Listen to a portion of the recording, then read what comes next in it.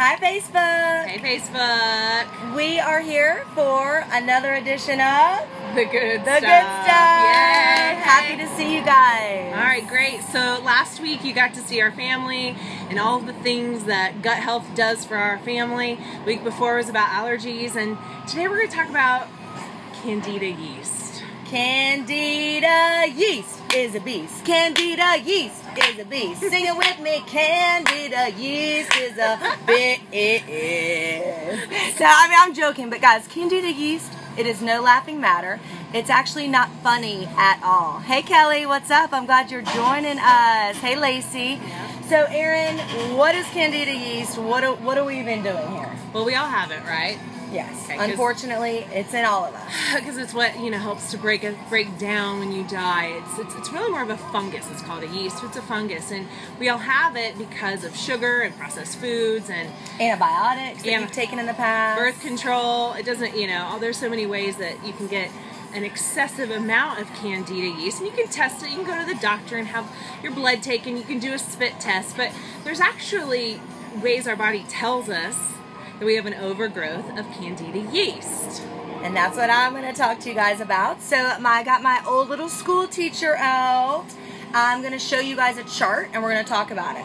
So whole body symptoms that you may be experiencing to have Candida yeast. Vanna, will you hold it for me, please? Sure. Chronic fatigue. Okay, that doesn't mean you have to have been diagnosed with chronic fatigue, but you know how when you're tired all the time, that's not normal, guys. That's not normal at all.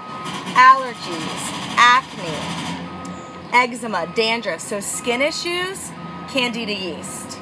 Asthma, persistent cough, Candida yeast. Chronic joint pain, low sex drive, cold hands and feet. Guys, these are all some whole body symptoms of Candida yeast. Next, let's talk about mental and emotional issues. Hey, Stacy. Hey, Sorrel. Hey, Ryan. So, headaches and migraines. You've all heard Erin's sister about her migraines. She doesn't have them anymore. Goodbye, Candida yeast. Thank you, probiotic, right? Sleep problems. That doesn't mean that you can't ever go to sleep, but how about when you wake up, and then you can't go back to sleep? That's a sleep problem. Okay? Anxiety, depression. That isn't normal. And that's something that can be prevented and taken care of without a whole ton of drugs. Brain fog, confusion. Sometimes we call it mommy brain.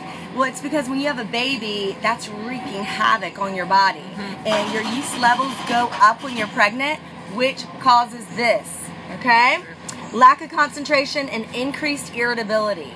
Right? So fellas, you watching? Whoa! Your woman grumpy? Get it at probiotic. Your mama grumpy? Get it for her birthday. Mother's Day coming up. Alright, last chart, guys. Thanks for sticking with me. I love doing my little school teacher stuff. So metabolic digestive, weight gain. That is a huge factor in trying to look at if you have an overgrowth of Candida yeast. Constipation, diarrhea. These are digestive issues that most people either have either or. Either you're not going or you're going too much. Guys, you should go every single day no matter what. It's true. Every single day, maybe even 2 or 3 times. After a meal, it should process and go away. Carb, sugar, alcohol cravings. That's a symptom that you might have an overgrowth of Candida yeast. Indigestion, acid reflux, thyroid dysfunction, bloating, and gas. So you might look at these charts and be like, oh, well, I have 5 from each chart. Then guess what? You need a probiotic. And if you're looking for one, message us.